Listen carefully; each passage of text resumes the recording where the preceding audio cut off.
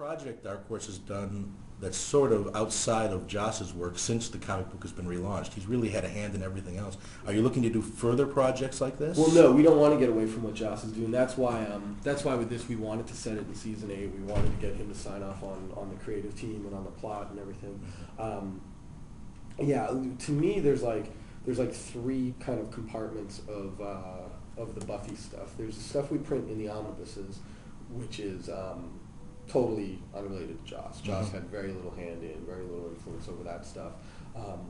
Unfortunately, he wasn't involved in any of that stuff. Then the Tales of the Vampires, Tales of the Slayers books that we've already done, and this one here features other writers, other artists with a lot of oversight from Joss, but not the same kind of oversight we're getting on season 8. So it's like this is the Tales of the Vampires, Tales of the Slayers material is kind of that middle ground. It's a little freer. It's definitely pre-season, or not pre-season 8 so much as just outside of the plot direction of season 8, but it's still stuff that's close to Joss. I don't want to do any more Buffy work that doesn't have Joss's fingerprints on it.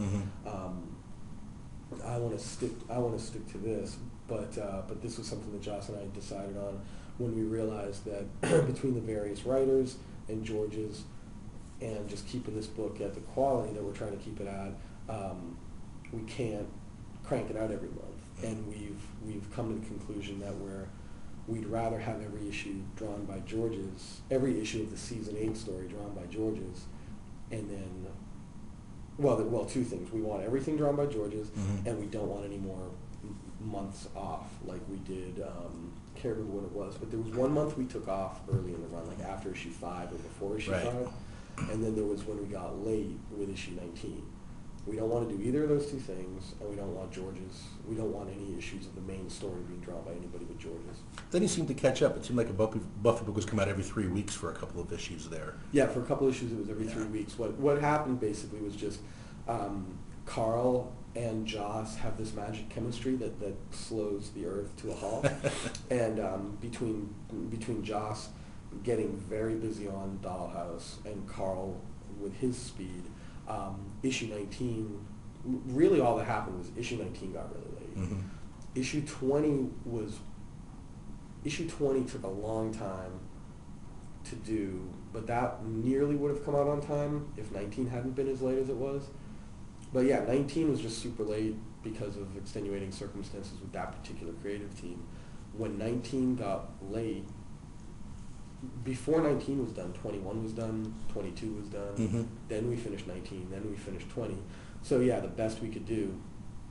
We talked about a lot of different plans about how to get back on track, and we're still technically a month behind, and we're just going to stay there. Like there was a plan at one point to do it every 3 weeks for like 4 months, which would catch us up completely.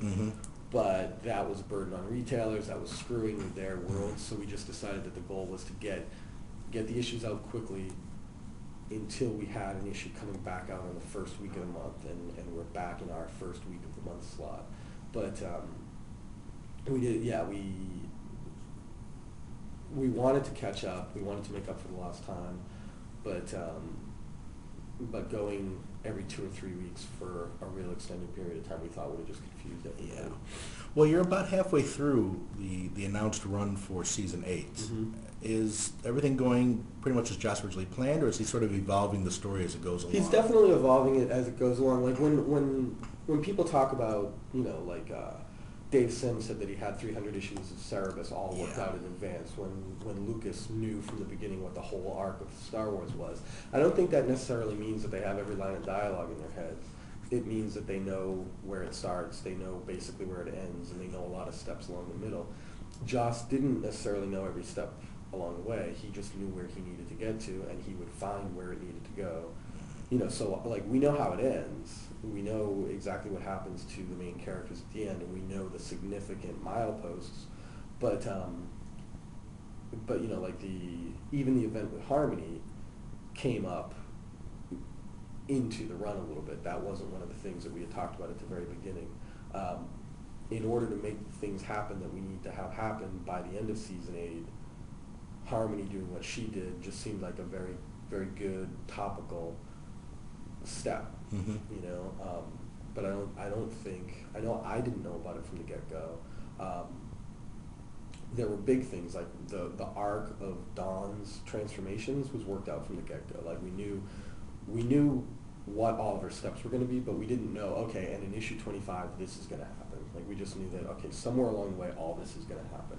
Frankly, I was surprised that she did, you know, that she is hitting the stage that she's going to hit in issue 25.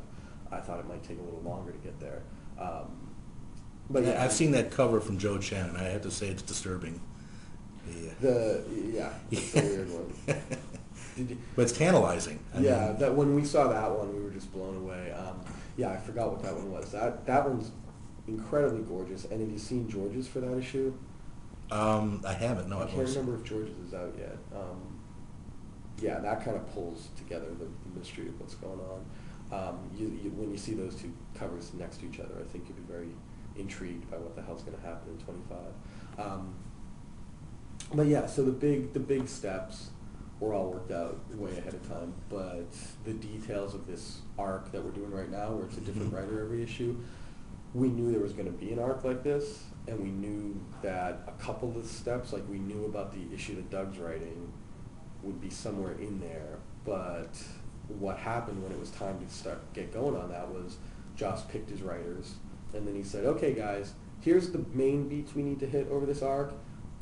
Anybody want to call dibs on this one or this one? Mm. Doug, I know I want you to do this one. And any other ideas? We definitely should do something with Faith and Giles in this arc. Who wants to do that?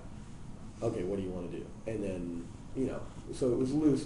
The writers contribute a lot. You know, the writers, Joss has the milepost he needs to hit. When it's a writer like Goddard, the two of them are so tight that I think they just had dinner one night, and Joss was like, yeah, we got to get this done. And Drew's like, let's do Japan. Let's go to Japan. Okay, what do we do in Japan? Well, what if we do this? Okay, we're going to do Dracula, right? And they brainstorm, and some of it Joss is bringing into the room with them. Some of it they just figure out on the fly, and they just, you know. Well, one of the things I appreciate is that Joss isn't telling his guest writers, you can play with my toys, but make sure they're back on the shelf where you left them. He's really letting them contribute to the overall story arc. So when their issue is done, you've advanced everything ahead to where he could pick it up and the story moves along. Yeah, things change. That's one of the great things about Buffy from the beginning of the TV series, and it was one of the tough things about doing the comic was it's still astounding to think about it, but the production schedule for the comic was longer than the production schedule for the TV show. So I could get a script from Fox, and it would massively change something in the series before I could get a comic out, or while I was in the middle of a comic that was going to completely contradict it. So, oh look, Buffy's dead. Watching the changes happen and trying to keep up with them in the comic was real rough.